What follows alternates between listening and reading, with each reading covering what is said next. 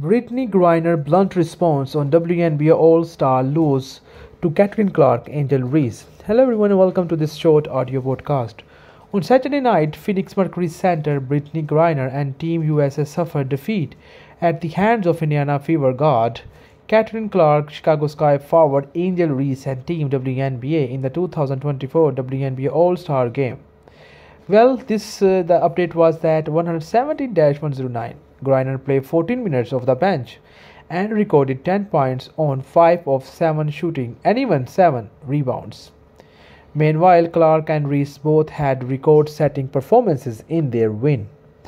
Clark tailed a game-high 10 assists, breaking the WNBA rookie record for the most assists in All-Star game, while Reese recorded the first ever All-Star double-double by a rookie.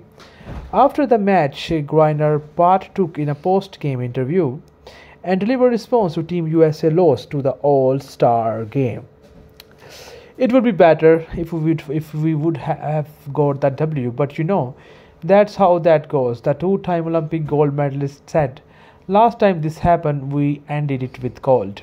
So I am just looking at the positives. Griner was also part of the 2020 USA women basketball team that lost the WNBA All-Star game in 2021. They won gold in the 2020 Tokyo Olympics, which was moved a year later due to COVID-19.